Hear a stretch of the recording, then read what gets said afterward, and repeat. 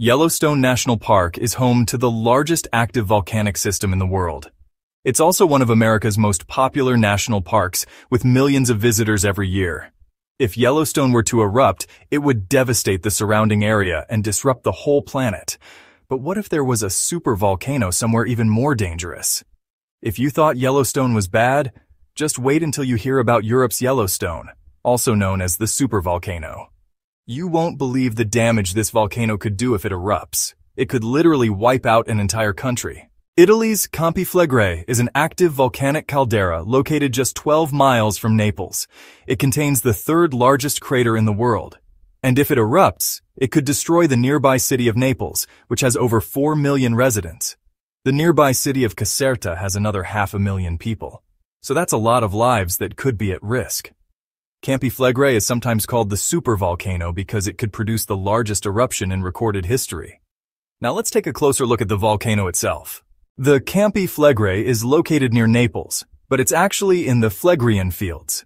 These are a series of volcanic craters in the shape of a caldera. It's located south of Mount Vesuvius, which you might recognize from its destruction of Pompeii. However, Campi Flegrei is much larger than Mount Vesuvius or any other volcano in the region. This supervolcano is made up of overlapping calderas, meaning that it has multiple craters.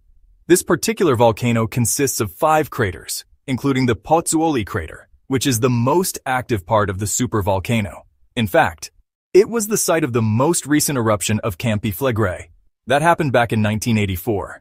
This volcano isn't like Yellowstone, where there's a single large crater. Instead, it's made up of many smaller craters that are scattered around the region. While the Pozzuoli crater is the most active, there are several others that could erupt at any time. One is the Astroni crater, which last erupted in 1198. Another is the Trifogli crater, which last erupted in 1329. There's also the Cumae crater, which hasn't erupted in almost 3,000 years. And the most mysterious crater, which hasn't erupted in over 10,000 years. So how big is this volcano? It's pretty huge. The main crater is nearly 6 miles wide and 1 mile deep. Just imagine trying to fill that up with water. It would make one giant lake, and it would hold over 10 billion gallons of water. That's enough to fill up 10 Olympic-sized swimming pools. However, the size of the crater isn't what makes it so dangerous. After all, it's not the size that matters. If it were to erupt, it would emit an incredible amount of pyroclastic flows. Pyroclastic flows are mixtures of hot gas and solid matter that flow down the side of a volcano during an eruption. They can travel very fast, reaching speeds of up to 430 miles per hour.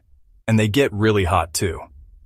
During the 79 AD eruption of Mount Vesuvius, pyroclastic flows reached temperatures of nearly 2,000 degrees Fahrenheit. That's hot enough to burn a person all the way down to their bones. These pyroclastic flows would completely destroy everything in their path. Entire villages would be incinerated in an instant. Buildings would turn to ash, and people wouldn't stand a chance. But wait, it gets worse. If the eruption were powerful enough, it could send ash all the way to Europe. Parts of Italy, Switzerland, Germany, and even England could be covered in ash. Ash would blanket entire cities, causing massive power outages and disrupting air travel. So when will this supervolcano erupt again? Well, no one knows for sure, but scientists have come up with some estimates. The last major eruption occurred in 1538, and since then, the volcano has been relatively quiet. However, scientists say that it's due for another major eruption. In fact, the Italian government has been monitoring the volcano closely in recent years because it may be showing signs of unrest. For example, the ground around the crater has been bulging, and scientists have detected increased levels of carbon dioxide in the area. Now, you might be wondering why scientists seem so concerned about this volcano. After all, it's not like it's going to erupt tomorrow, right? Well, that's not exactly true. Scientists don't think that it will erupt anytime soon. But they want to be prepared just in case. If it did erupt, the damage would be catastrophic. Not only would thousands of people be killed, but entire cities would be destroyed. The eruption would also have global implications, affecting air travel and agriculture. That's why the Italian government has been working on a plan to evacuate people from the surrounding area in the event of an eruption. They've set up shelters where people can go, and they're also planning to use loudspeakers and sirens to warn people to evacuate. But what would the world be like after the eruption? Well, that's hard to say. It would depend on the severity of the eruption. If it were a small one, life would probably go back to normal after a few weeks or months. But if it were a major eruption, it could change the world as we know it.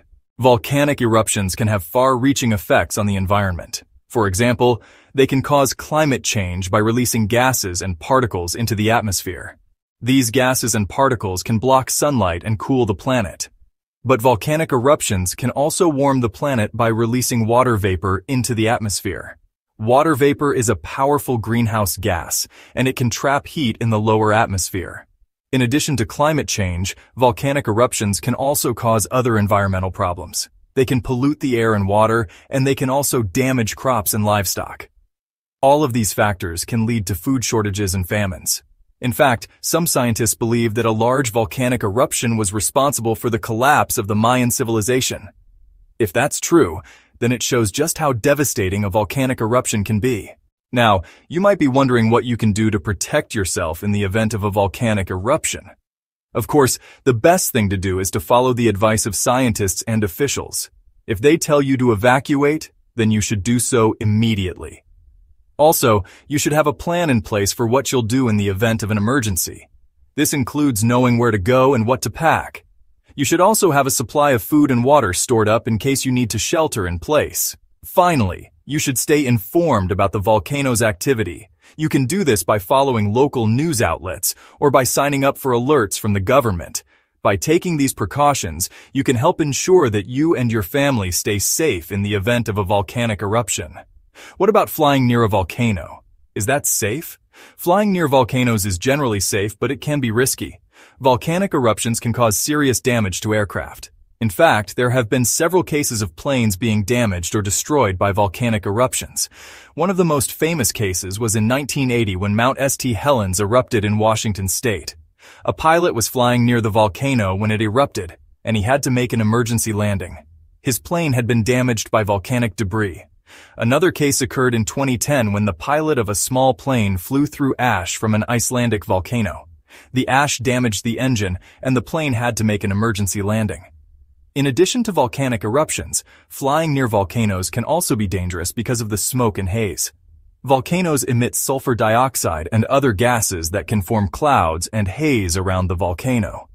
This can make it difficult for pilots to see and can even lead to disorientation. Despite these risks, flying near volcanoes is still relatively safe. Airplanes are designed to withstand the forces of volcanic eruptions, and pilots are trained to fly in hazardous conditions. In addition, airports near volcanoes have procedures in place for dealing with volcanic eruptions. For example, they may close the airport temporarily or divert flights away from the airport.